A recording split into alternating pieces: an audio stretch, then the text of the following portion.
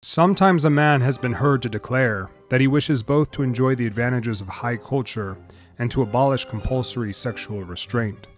The inherent nature of the human organism, however, seems to be such that these desires are incompatible, even contradictory.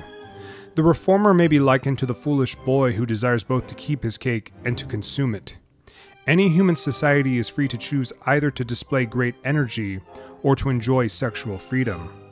The evidence is that it cannot do both for more than one generation.